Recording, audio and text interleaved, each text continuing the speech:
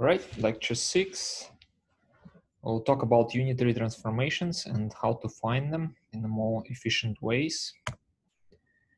Now, to motivate, I'd like to just one more time emphasize that in variational quantum eigensolver, even though the unitary transformation is somewhat optimized by trying to find the unitary transformation that minimizes the expectation value of the Hamiltonian. But the problem is that in order to set up this unitary transformation, you need to use some form. And the most general form consists of exponential number of exponents, these pk operators. And that's the origin of the difficulty, because the general unitary transformation for n qubits can be written as exponential number of these exponents, where at every exponent we have I, because pk's are Hermitian operators, and we need to exponentiate anti-Hermitian operators in order to get the unitary transformations. So tau k's are the amplitudes that are optimized using the VQE cycle, right? So then optimizing them is not a big problem, but choosing pk's is a problem, because the number of pk's is 4n minus 1 in total. Why is this estimate correct? It's because all these p operators are essentially products of n qubit sigmas, right? And every sigma can be x, y, z, or identity. So then there are 4 choices for each qubit. That means for n qubits, it's 4 to the power of n, and minus 1 because you don't want to have all identities. So that would make exponent just a phase, which is not interesting. Now, for practical calculations, of course, we cannot have m equal to the exponential number of operators. So we need to somehow select these operators wisely, so that with the non-exponential number of these operators, we will still have close to the exact estimate for the energy. And so essentially the 2 questions then become which pk's to select, and because they generally don't commute, the next aspect is in what order should we put them for the best results. Now, in this lecture, I mostly address the question which pk's to choose, how to choose them, and the other question is more advanced one, and I'll just refer to the literature for that one. Now, in terms of literature, there are these 2 papers that address which pk's to choose and how to choose them in 2 different ways. And in more advanced reading, you can see our recent papers on the order problem, and also on how to reduce the circuits with the choices that you made. Now, returning to the problem of which pk's to choose, there are generally 2 pathways that both can be done on the classical computer, because the idea here is you want some classical protocol that will allow you to figure out what pk's to try first, and then go from there. Those protocols need to be efficient on a classical computer, otherwise you won't be able to engage quantum computer without knowing what pk's to try. And the first path is essentially using the fermionic picture, unitary coupled cluster theory, and the second one is energy gradients with respect to the tau amplitudes, and has the name qubit coupled cluster theory. So in this lecture, I will not talk about the circuits, how to generate the gates from the pk's. There are compilers for that, and it's kind of relatively technical matter. So I would refer to more specialized literature on that. But that's something that is doable, and that's why we are mainly focusing on what pKs should we choose. Once you choose them, then compilers will be able to turn every exponent for every pK into the element of the circuit. All right, so unitary coupled cluster theory is one approach to choose pKs, and it's a unitary version of a classical coupled cluster theory. And the way it's usually presented is that in order to have a unitary operator, you exponentiate anti-Hermitian operator that needs to kind of encompass all the excitations and de-excitations, starting with, let's say, Hartree-Fock configuration, where we have occupied orbitals and virtual orbitals, A's, right? So all the single excitations would be promoting the electron from the occupied one of those I's to the one of those A's, right? So with some amplitude. And the double excitations, similarly, we remove 2 electrons from the I's, I and J, say, and promoting them to A and B with some amplitudes and so on, up to the n tuples, depending on how many electrons you have. That's how far can you go in these excitations. And those operators are not really Hermitian or anti-Hermitian. So in order to make the exponent of the anti-Hermitian operator, you take the difference between the excitation and the Hermite conjugation of the excitation, which would be de-excitation physically. And the idea here is that the importance of contributions decay when you go to the higher and higher excitations, essentially. So the most important ones are deemed to be singles and doubles, and then you go to triples and so on. The importance of those excitations becomes smaller and smaller, and so then you can have polynomial number of amplitudes to optimize in order to optimize energy. So that's the basic idea. Now, the problems here is that even though all these excitation operators, they actually commute and their components commute with each other. So that's great. But once you add de-excitations, then the commutativity is broken. And once the commutativity is broken, you cannot simply write exponent of the sum or exponent of the difference as a product of exponents. So that doesn't work anymore because of the non-commutativity. And that's a problem because on a quantum computer, you cannot, again, implement the exponent of the complicated operator. You need to break it down to the exponent of the simple ones. That's why we're talking about exponents of pKs, because pKs, those operators, products of qubit ones, they are relatively simple, and compilers know how to get them to the gates. Now, in this hierarchy, in order to go to the product form of the simpler operators, what is usually done is so-called Trotter approximation.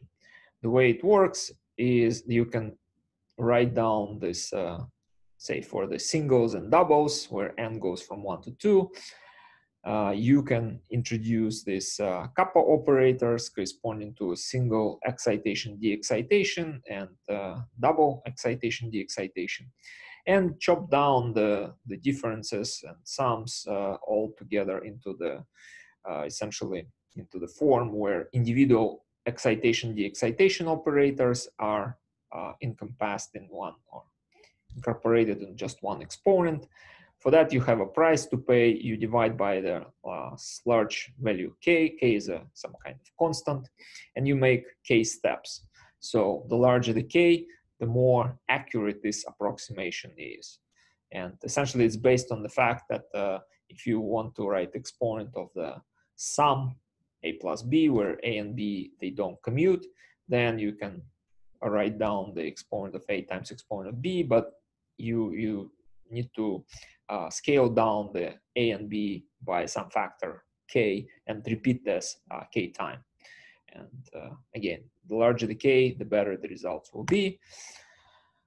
Now, but the problem also with the large k is that it becomes more expensive because you have more products to consider. And usually what is done is in this hierarchy is that in order to have relatively small circuits, k is kept equal to 1, which is least expensive among all, but it's more approximate. Now, the good things about this trotterized unitary coupled cluster single double, say with k equals 1, the most kind of useful properties of this is that the excitation and de-excitation written in fermionic form, they very frequently, well, they conserve the number of electrons and they also conserve the projection of spin along the z direction. So those are the two quantities that are supposed to be conserved, and symmetry with respect to those quantities are important. Now, if you combine few excitation de-excitations, like in the single case where you excite from I the other electron to the A and de-excite, so by combining those two, you can also create the excitation de-excitation that conserve the spin as square. So there are ways to create the symmetry adapted configurations in this theory, which will preserve the spin, for example. Now, another good thing about this hierarchy of operators is that fermionic excitations provide Pauli products. If you do the kind of Jordan-Wigner, for example, mapping, or Brauer-Kitaev mapping, doesn't really matter. But the point here is that they will provide some products that are commuting. So essentially, each kappa, in this case, single excitation de-excitation, is a linear combination of Pauli products which commute. And that commutativity helps to implement them in circuit in more efficient way. So then there is this work by IBM, a group where they discuss how one can reduce the circuit of the exponent, the sums that are constituting the commuting terms. Okay, but still with the unitary coupled cluster theory, the circuits usually are pretty long and hard to implement for large systems. That's why recently it was suggested maybe to start directly in the qubit space instead of going first and formulating the unitary transformation in fermionic space and then transforming them to the qubit space. Why not to work directly in the qubit space? How this can be organized is you again can write down what the expectation value of energy is in terms of some vacuum vector where you act with the unitary and you're trying to estimate the Hamiltonian expectation value. Then again, the same parameterization with pKs. And if you now ask the question, what is the gradient of the energy with respect to tau, particular tau, at the 0 tau, that will be given by this simple commutator, which you can easily calculate. There are efficient ways to do that. And what this will provide you is a kind of estimate that tells if you have this gradient large, that means the particular pK actually affects the energy the most, right? And you would like to include that pK into the unitary that you will be using for optimizing the energy. So that's a very simple idea, that just look at the gradient, and the pKs that have a large gradient should be included first. And that's essentially the idea of a qubit coupled cluster theory. Now, because we're working in the qubit space and don't spend essentially time in the fermionic space, or don't do things unnecessarily and just go directly to qubit space, then you can compare the number of 2 qubit gates, which is the common measure of how long is a circuit. It's much better in case of qubit coupled cluster theory in blue here for these 3 systems than the unitary coupled cluster theory, which is trotterized and taken one step, k equals 1 essentially. So one caveat, though, is that because we don't start with a fermionic subspace first in qubit coupled cluster, each individual exponent of pKs can easily break symmetries, the ones that are usually conserved with the unitary coupled cluster theory, like number of particles, for example. But because after all, we are trying to get to the ground state or to the other states of the system, and the Hamiltonian for the system commuting with those symmetries, that means that the variational approach eventually, collectively, should optimize the amplitudes for these pK styles that in kind of collective product of all these QCC entanglers would conserve the symmetries essentially. But sometimes that happens, sometimes it doesn't. One needs to be more careful with the qubit coupled cluster theory, because potentially it can break symmetries, and variational approach may not detect that. So one needs to observe that carefully. But the number of gates that qubit coupled cluster theory produce is very small compared to UCC. And now this is one example where this works quite nicely. It's a water molecule. If you break two bonds at the same time, oxygen-hydrogen bonds, you stretch symmetrically, then this is essentially electronic energy, atomic units with respect to this symmetric bond stretch for different methods. And this system considered to be hard because classical methods like coupled cluster single double, if you look at the kind of error that this good classical approach has for this molecule compared to the exact method in blue here, it goes below and kind of keeps deviating, and the error kind of keeps growing, which is not good. And then the mean field theories, they are too far also from above from the exact answer. Now the qubit coupled cluster theory with just 8 entanglers can get the chemical accuracy and be on top of the exact curve for this system, which is very challenging for the classical methods. Now with that, I would like to summarize that finding efficient unitary ansatz for variational quantum eigensolver is one of the most pressing issues, especially for strongly correlated systems. And strongly correlated systems are the ones like a water molecule, symmetric stretch, where classical methods break down. And the problem with this search for the unitaries is that the unitary, general unitary transformation lives in exponentially large space.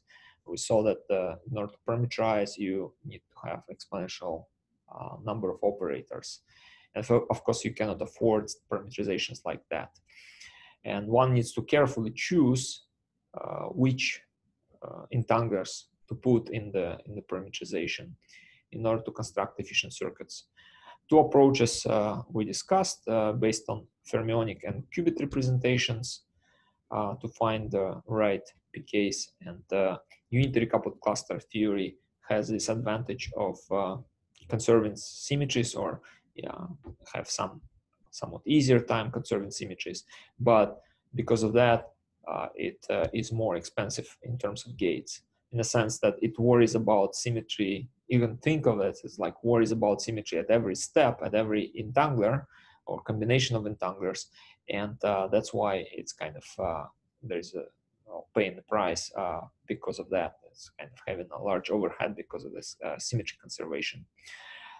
But in the qubit coupled cluster theory, we ignore symmetries at the individual level, and that's why the circuit becomes very efficient. But at the end of the calculation, one needs to really be careful and check that the symmetries are conserved in that theory. With that, I would like to thank you for your attention, and here are some questions for further discussion.